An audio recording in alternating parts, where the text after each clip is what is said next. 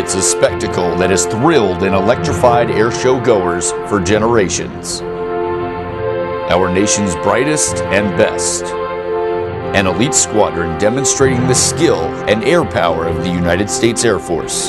Sporting the red, white, and blue, the colors of our proud nation, they transform maneuvers forged in combat into a masterpiece of sound and color. A noble symbol of freedom and a bold projection of America's military might. Look skyward in awe at the United States Air Force Demonstration Squadron, the Thunderbirds.